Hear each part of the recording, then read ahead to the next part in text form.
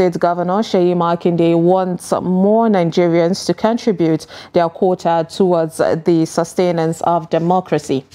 The governor gave the charge in Ibadan during a commemoration service in a celebration of this year's Democracy Day celebration.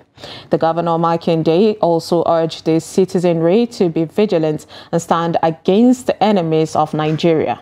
The report. It's Democracy Day celebration in Ibadan, and the state governor Seyi Makinde and other top government functionaries are at the Orita Mefa Baptist Church, Yemetu, to render thanksgiving for the sustenance of our democracy over the past decade.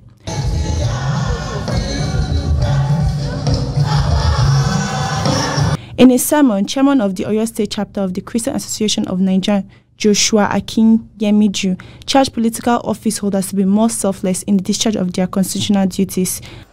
A leader must be respected, must be honored, must be obeyed, must be assisted. When they say, give Caesar what belongs to Caesar, we are not talking about idol.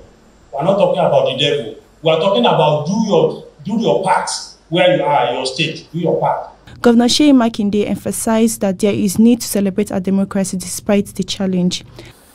We must guard our democracy. It is still the type of governance where everyone is involved.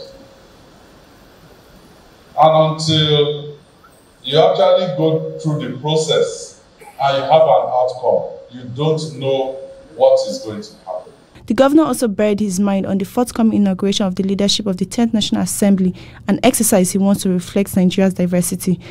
All the governors in Nigeria, and I'm saying it publicly, we came together and we said we will support the choice of the president. Speakers here want political office holders to be more deliberate about Nigeria's development. They also want the government to address issues that affect the ordinary Nigerian, like unemployment and poverty.